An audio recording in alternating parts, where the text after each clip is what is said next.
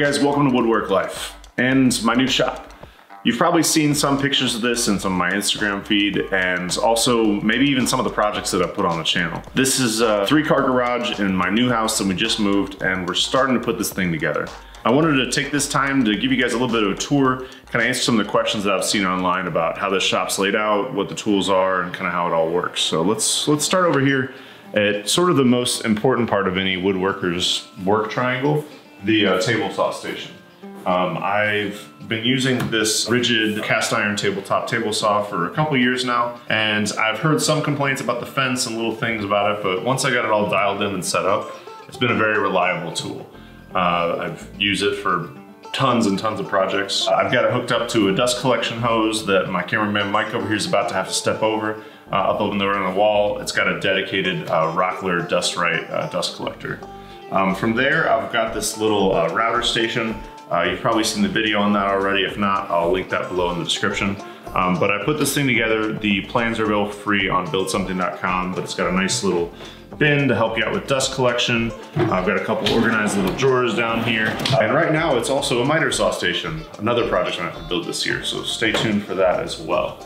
Another big upgrade that I made with moving to the new shop was upgrading some of my previous contractor job site tools to more like stationary industrial tools. So I upgraded my planer from the Delta that I started with into the DeWalt that I upgraded to, and now into this 20-inch spiral head planer from Laguna tools. It's got the, I think it's 6 rows of carbide teeth, so it leaves basically a sanded surface when everything's said and done.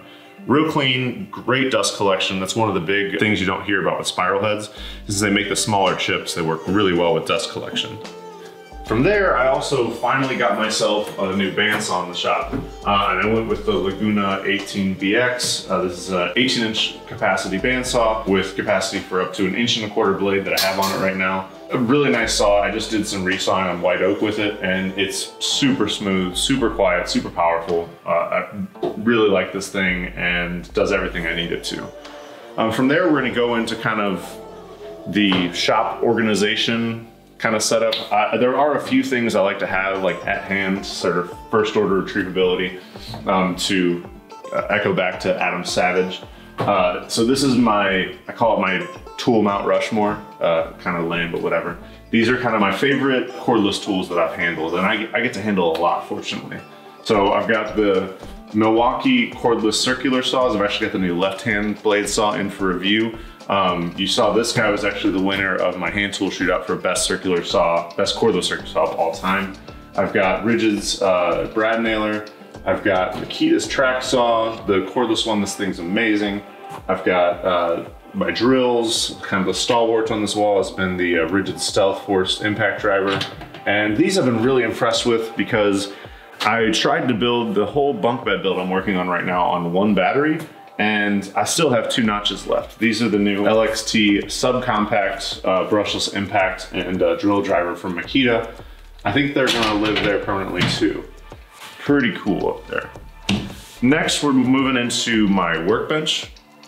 I used to just kind of throw stuff in here, but recently I have really gotten into properly organizing my shop to save myself time and make it a lot more efficient to get through projects.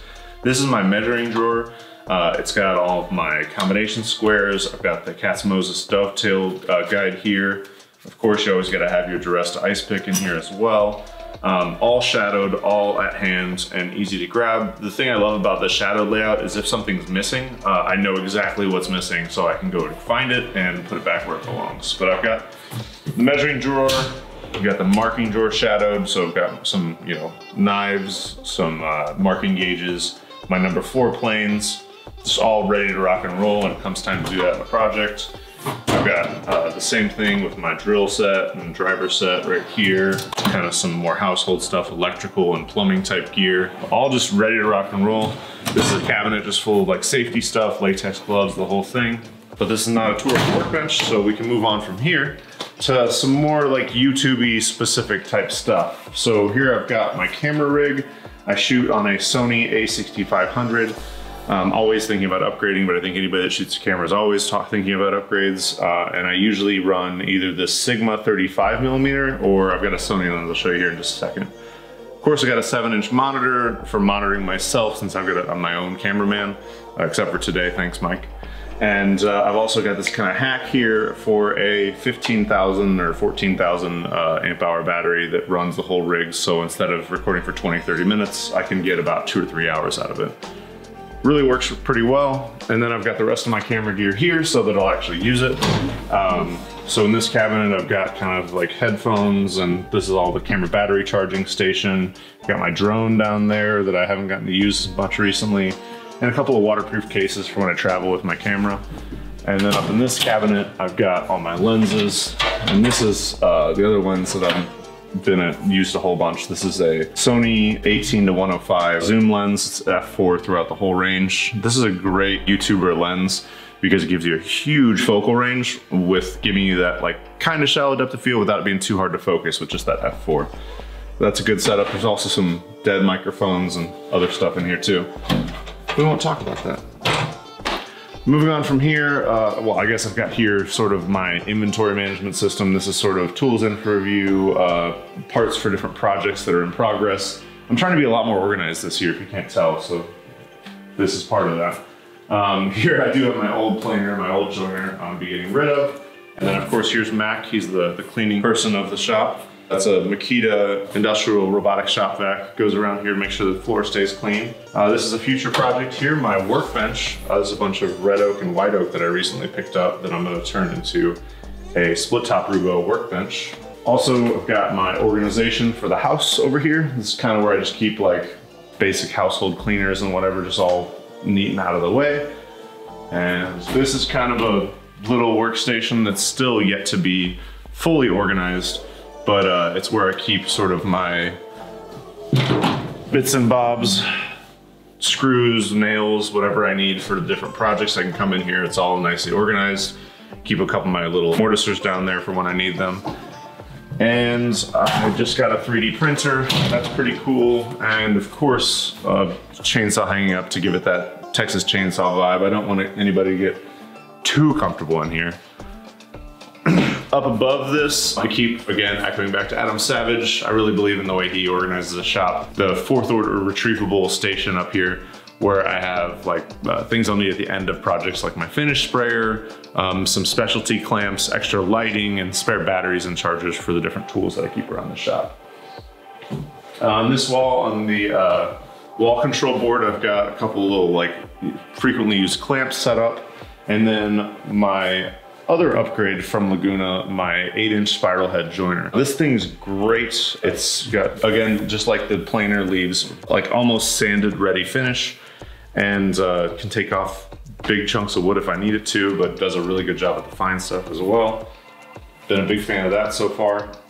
One of the underrated things about the spiral head joiners and planers is with those small chips, it does a really good job for dust collection as well.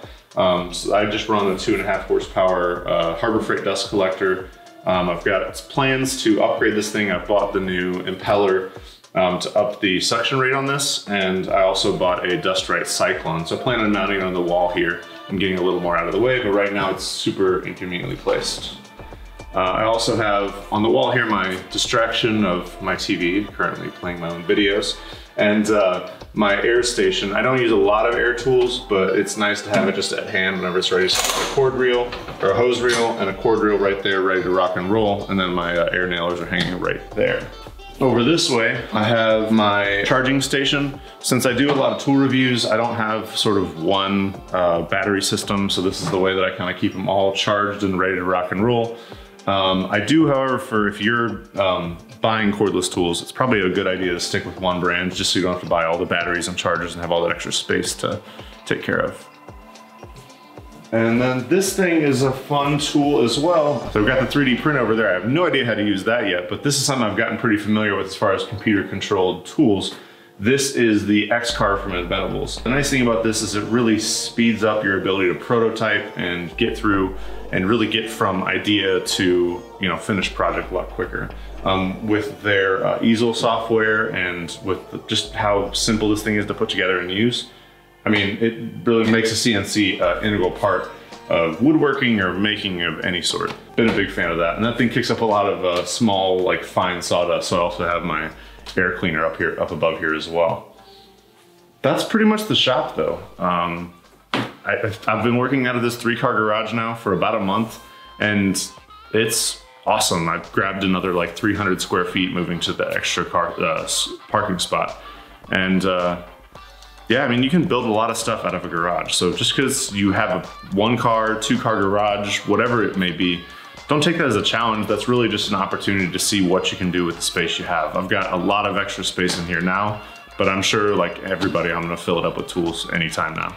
But if you do have any questions about how I did choose to organize it, feel free to drop me a comment down below. I usually respond to all those comments. And if you like this video or want to find out more about my channel, please subscribe, drop a like down below, whatever you're into. And otherwise, thanks for watching. And remember, keep your tools sharp and keep your mind sharp. But don't you ever call me by my name.